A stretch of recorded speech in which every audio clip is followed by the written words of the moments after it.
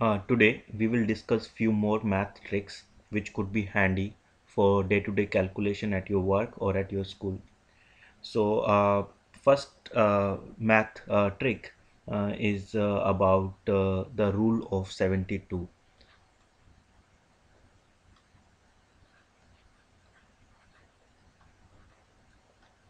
So what is the rule of 72? So suppose if you want to double your investment and the rate of return is 10%. So suppose you are getting 10% annual return on your investment. So how long will it take for you to double your money? So all you need to do is divide 72 by 10 and that will be equal to 7.2 years. So this is just an approximation because when you are talking to someone and you just want to get the approximate value, so this is a very good way. Obviously for accurate numbers you need to do calculations, but if you just want to give an approximation, then this is a very quick way to do this. So suppose if the rate of interest is 20%, then it will take you 72 divided by 20 is equal to 3.6 years to double your money. So this is approximately right. If you do the calculations, it is approximately right. So this is what we have, or what we call rule of 72. So the second metric is the rule of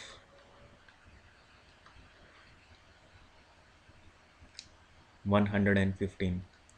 So this rule is again same as we have rule of 72, but here we are talking about uh, tripling your money. So if you wanna invest and you have 10% rate of interest, then in 115 divided by 10 is equal to 11.5 years it will take you to make your money three times. So if you invest $100, it will become $300 in 11.5 year if the rate of interest is 10%. And same way, if it's uh, more, if like it's 20%, then it would be 115 divided by 20, that is equal to 6.5 and no, 6.725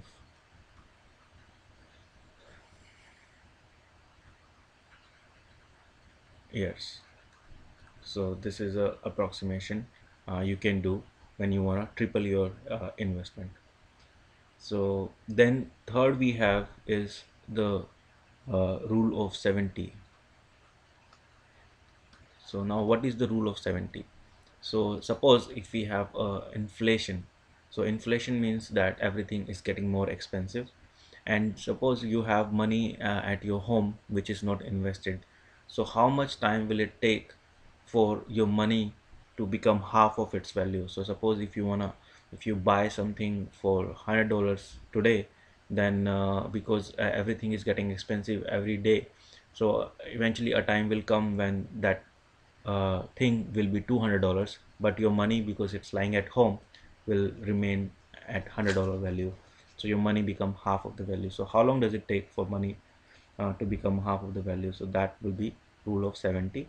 So suppose if you wanna see uh, how long will it, so if the rate of inflation is 7%, so this is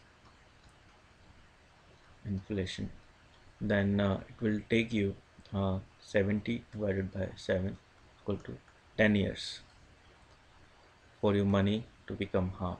So money value is equal to half. So so you can do this in an accurate way by doing this 1.07 raised to power 10, and if you see, that will be approximately equal to uh, 0.5. So it takes around 10 years if the inflation is 7% for money to be half. And same way, if the inflation is 14%, then it will take you 70 divided by 14 is equal to 5 years. So this is what we have, or we call rule of 115.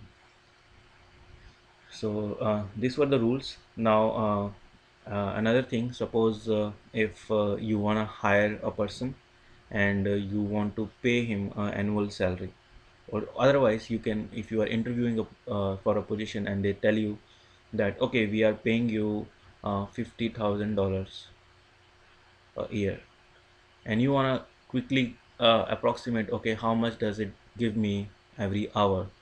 So the rule is very simple. All you need to do is divide it by 2000. So if you divide 50,000 by 2000, that will give you $25 per hour. So that will be your hourly salary. And how did I come up with this number? Because approximately there are 2000 hours per year. So because we take around 2 weeks of vacation, so or I'm just saying 2 weeks of vacation, but this if you add up the vacation, and it's approximately very close to 2000. But anyways, otherwise also the number of hours per year is approximately 2000 working hours. And so that is a quick way to get approximation of how much you are getting paid hourly. So same way, if you are getting 70,000 a year, that means you are getting 35 uh, dollars per hour. So that's another quick calculation that you can do to get some approximation. Now we have another rule which is the uh, about dividing. So this one is a little tricky, but you can always show it to your friends, and it does amaze a few people. It may not be very useful into day-to-day life, but let me show you. So if you want to divide something by 7, so let's do 1 by 7. So if you divide 1 divided by 7, that will be equal to 1 0.14287, right? So suppose, so you can see there are several numbers in this. So suppose if you want to divide it by 2 by 7, then all you need to do is instead of choosing 1, you take the second smallest number in this number. The second smallest number is 2. So all we do is I say 0 and I say 2, 8, 5, 7, 1, 4. So I started my number from here. I went this side and then I put 4 here uh, and 1 also here. So I just move the sequence. So if you do it again, let's do it 3 by 7. So in this case, I'll look at the uh, third smallest number. So third smallest number is 4 in this case. So I'll start with 4, 2, 8, 5, 7, 1. So that is the answer. So you can keep doing this for other numbers. So that's one of the trick which sometimes if you show to your friends or just show to your kids, it could be something which can amaze them. And finally, there is a one more trick, and that trick is about dividing.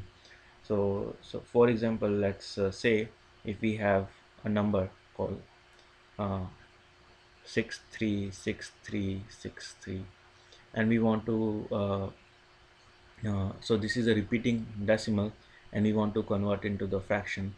So all I need to do is I look at uh, this number 63. So 63 is the two-digit number, so I'll put 63 divided by 99. I put two digit in the two nines in the bottom.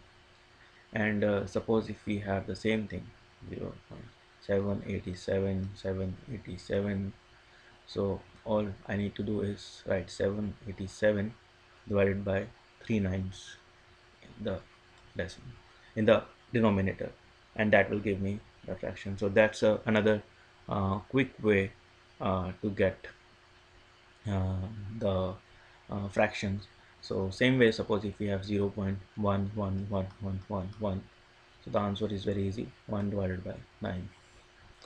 So although this might be little helpful, as you can see, we do have a lot of calculation. We do have 1 divided by 9, and that is a quick way to do the calculations or get approximation. So I hope this tutorial will help, and I'll see you next time.